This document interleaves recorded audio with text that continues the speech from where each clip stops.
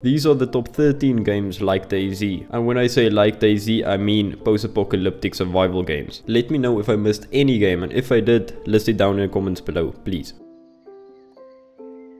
Road to Vostok is first on the list because this is a survival game that everyone wanted. Currently the game is free on Steam as a demo, and it's also being made by one single developer, and he's doing a great job. This is a hardcore survival sandbox experience with realistic weapon mechanics, advanced survival system and hostile NPCs. This game also features multiple medical conditions, tactical weapons handling and permadeath. You also need to scavenge and use storage and also craft hundreds of unique items. Currently there's no crafting in the game, but they are implementing it soon. With the latest update they also implemented trading, where you can buy or sell items to specialized in-game traders. These traders can also be used for services like medical care or weapon maintenance. The playability of the game world is made from individual maps, which are unique areas and based also on real world locations. These maps are connected to each other, and each map also has a difficulty rating in terms of NPC AI. The main idea is that when you travel east towards Vostok, the game will get harder, but the loot will also get better. The Road to Vostok has a lot to offer in its demo stage. This game is 100% free, and I highly recommend you to try this game out ASAP. Deadpoly is like the low poly Dayz. Deadpoly is a polygon zombie survival looter shooter with base building and crafting. The only goal in this game is surviving. This game offers you 100% freedom to play this game your way. The cool part about this game also is that you can play this single player, or you can play this on an online server. So if you want to play alone, you can play alone. If you want to play with your friends, invite them to your server. And before each game starts, you can also create your own character. Now from the beginning you can probably see that this looks like an asset flip. Now unfortunately, there's a lot of assets used in this game. Now that doesn't mean the game is bad, it just means he used a lot of marketplace assets. If you can look past the marketplace assets, you can look at stuff like crafting, scavenging, gathering, gun customization, survival mechanics, fishing and vaulting, everything you want in a Dayz zombie-like survival game. This game is going to offer you that. Don't take it from me that this game is fun. The recent reviews is mostly positive, and the all-time reviews is also mostly positive. The game goes for $10 US on Steam right now. I know a lot of people know about the existence of Stalker, but not a lot of people know about the existence of Stalker Anomaly. Stalker Anomaly is the free Stalker you can get, since this is a standalone mod pack. Now there's a variety of ways to play this mod. You can play story mode with 4 chapters of interesting quests, or you can play sandbox mode. So if you want a storyline based game, you can play this game and still have a story, but if you choose sandbox mode, you can make up your own story. If you want to make up your own story, you can go out and be a bandit, or you can join another faction where you can just loot or attack other players. You can also raid other factions' bases. Now Stalker Anomaly is also a detail matter. The reason I say so is because you need to eat the right diet, you need to keep your wounds free of infection, you need to seek to take out other players, or you can join forces while you loot and craft your way to better gear and weaponry. The island you spawn on is also massive and full of ways to die. You can die from other players, from infection, from hunger, or from these massive robots. Now unfortunately the recent reviews on Steam is unfortunately mixed, but the all-time reviews on Steam is mostly positive.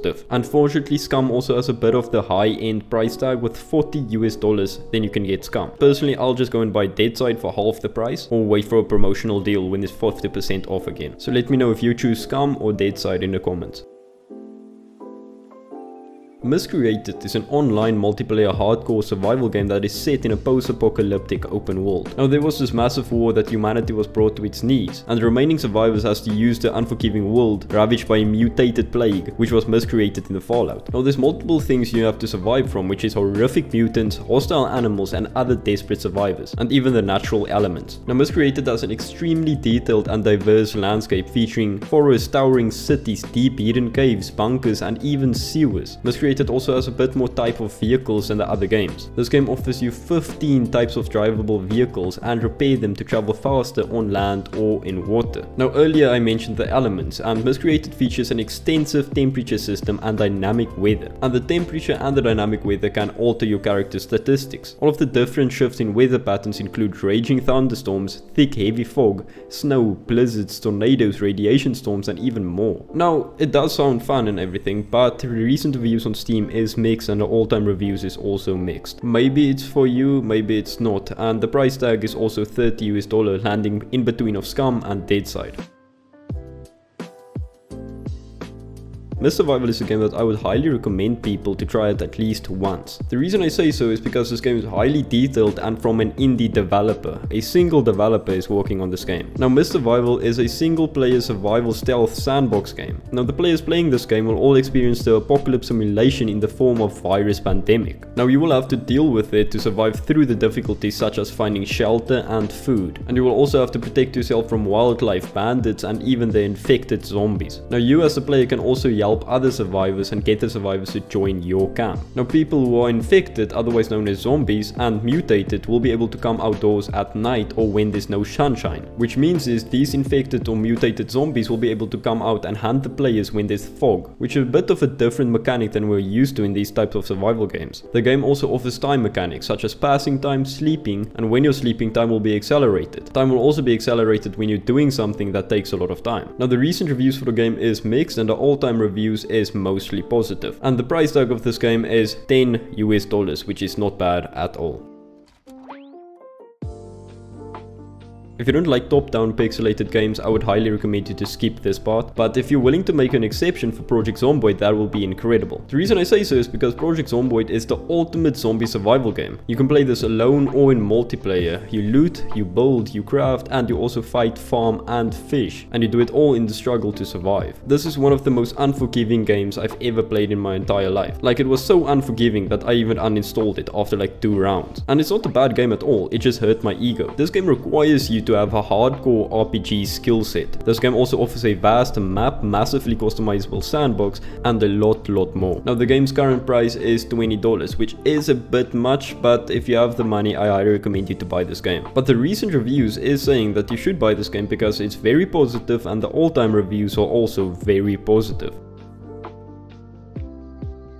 Just like the previous game mentioned Deadpoly, there's also a game called Surrounddead. Those two games use the exact same assets in the games. Now Surrounddead is also an open world survival game taking place in a world ravaged by an apocalyptic catastrophe. Now unfortunately this game is not a multiplayer game. Now the gameplay of this is one of those games where you start to feel lonely, similar to that of Dayz and even Stalker. Now you will also have to find places to settle down in and build a base to store the items. Now the building system this game offers you is pretty good, considering that this isn't even a building game, this is a zombie survival game. There's also a wide variety of enemy types, and the difficulty is also fair, it's not too bad and it's also not too easy. The Steam reviews, recent reviews, are very positive and the all-time reviews are also very positive. This game is also pretty new, releasing back in 2022. Now Surrounddead is $11.99 US. I personally think it's a bit overpriced, but that's just my opinion. Let me know if you guys are gonna try out either Deadpoly or Surrounddead. This can't be a top 13 list of games like Dayz if we're not going to include Rust. Now the only aim in Rust is to survive. Everything wants you to die in this game, like literally everything. For example, the island's wildlife, the other inhabitants of this island, even the environment and other survivors. Rust also guarantees you with a content patch every month. The funniest part about this game for me personally is that you wake up naked on this mysterious island and you're only armed with a rock and a torch. You can build a shelter in this game and you also need to eat. You need to scavenge for materials and explore this island, and also explore abandoned settlements in this island. There's also mysterious monuments and there's also factions that's going to occupy these monuments. Now one thing that's different from Rust and Dayz is that you have to craft a lot more stuff in this game, and that means tools, armor, weapons, everything that you do gameplay modes. You get Bounty Hunt, which obviously is where the player plays as a bounty hunter who hunts down 1 or 2 of the game's 5 bosses to claim a bounty. Each map also functions as a medium-sized open world filled with other environmental dangers and enemies such as grunts, hives or armorettes. And the game's second mode is Sole Survivor. This is a battle royale mode that lasts for 15 minutes. In each match the player starts with a minimal equipment, which is also of their choice, which could be a low-grade revolver, low-grade shotgun or a low-grade melee weapon. As the player travels through the map they can scavenge for better equipment and weapons to better arm themselves. This game is probably the only game that is not close to Dayz, but you can also get the same experience from it. If there's any games you want me to list in a future video, please let me know in the description down below, and I'll see you guys on the next video as always.